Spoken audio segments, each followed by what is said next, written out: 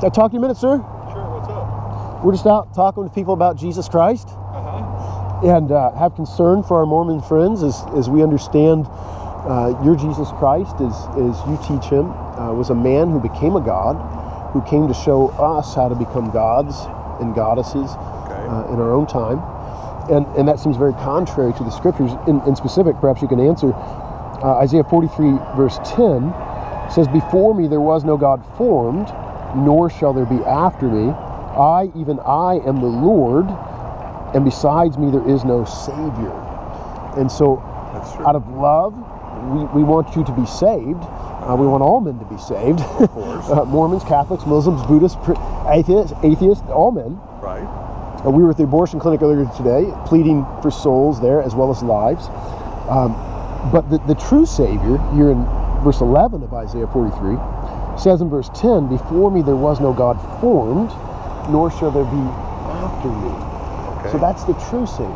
He's the eternal, pre-existent Son of God. He's never not existed. He's always existed. He's everlasting to everlasting. He was not the offspring of God the Father and a goddess.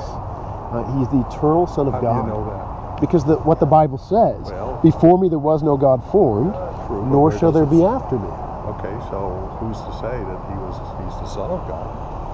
Right, the eternal Son of God. Right. But not in the sense of prodigy, not in the sense of, again, It doesn't say that. Isaiah 44, verse 6 says, "Thus says the Lord, the King of Israel, and his Redeemer, the Lord of hosts. I am the first and I am the last. Besides me there is no God."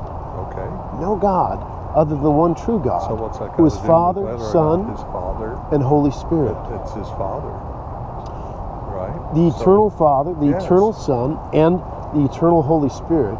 One God, as Genesis 1:26, God said, "Let us make a man in our image." Let us make a man in our image. And there were two people there. At least two. Yeah. I would say three, right? Because in Genesis 1:1, in the beginning God created the heavens and the earth, and then shortly thereafter the Spirit of God was hovering over the face of the waters. Right. And by the time we get verse 26, "Let us make man in our image." And then as you consider John 1:1, in the beginning was the Word is with God, the Word was God, all things were created through him, without him nothing was made that was made. Okay. And so that was Jesus then. Yes, Jesus with Yeshua. God the Father, Right. Yeshua or Jehovah or Yahweh, with God the Father and the Holy Spirit, saying, "Let us make man in our image." There is no goddess there. No, There is no celestial sexual relations there.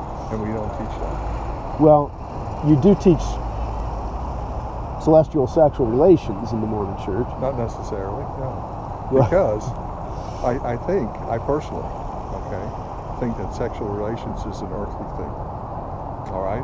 So because we need to populate the world, we need to provide bodies for spirits. Right. Right? That's not going to happen once we're resurrected.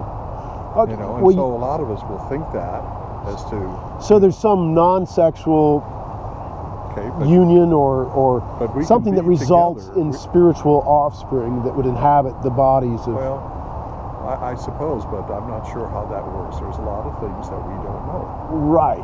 Okay. Right. So some of the teaching is ambiguous. A lot of things we kind of extrapolate our earthly experience with what we think is heavenly. Sure. All right? Where, like for instance, there are many mansions. It talks about mansions. Sure. And we think right away, physical mansions. That's yeah. right. Like I want this, this house that's 10,000. What we think is a mansion. Sure. It may not be that way. Right. We don't know. Right. You know, no, I completely agree with that. And so a lot of things, and so you wonder. Except the character and nature of God has been revealed through Scripture. And the God that Joseph Smith He's loving, has presented, he is eternal. And he is three, Father, Son, and Holy Spirit. No, even he is not three, that's three individuals. Even as three persons, three one God. Individual. Three persons, one God. The Lord our God is one, Deuteronomy 6:4. All right, so there's one God, but there are others there that are helping him. There's Jesus. Okay, so you have God the Father, Jesus Christ, who is God the Son, in the full sense of God. And then there's the Holy Ghost. Because Jesus is also Yahweh. So there's two gods and the right Spirit there. is also Yahweh. No, one God, one essence. There's one God, three God the persons. Father, and then Jesus Christ, the Son of God. Again, back to It's Genesis a separate 1:26. person. Let us make man in our There's two people. image, singular. One image. That's us. One God. In our image. Right. Yeah. Plural, persons, image, singular. One essence. You and I, One essence. our image is somebody who looks like us. No, he says our image. Yeah, ours. So Yeah. we can talk, you and I can Their talk image. and say our image Right. would be somebody who looks like us, right? Right. Physically, we may not have the same color eyes or whatever, but, so the our, okay, so what? Right. Well, you believe it's Yeah. different gods? They're all different gods? Yes. No. And they would have different images because they're different. Well, there are three, you have three different entities. God Which the would be Father, three different gods. God the Father, the Son Jesus Christ, and the Holy Ghost. Right. But you believe that they are distinct gods and that ultimately Jesus, a distinct God, But they are is one going in to show purpose, you and that's how why to they become are a God. one. But not one in They're not one in purpose. They are one Sure in they are. nature. They are one. Well, I would agree. They are one in purpose, but they're not just one in purpose. They're all one in going purpose for the same thing. and one in Yeah, they're different nature. people. Right. Yes. Jesus said, if you've seen me, you have seen Right. the Father. Sure. Right. And they took up stones to stone him. Why? Jesus? Yes. Stephen. No, Jesus. He says, if you've seen me, you've seen the Father. They took up stones to stone him. Okay. They did stone Stephen. Yeah, right. But they wanted to stone Jesus. Why did they do that? I have no idea. Right. Because they believed that was heresy. Because he was claiming oneness with the Father. Right. Yes.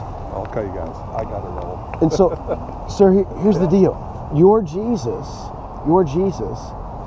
is taking you down the road of Lucifer. Isaiah 14? No. Yes. I don't think so. Lucifer wanted to what?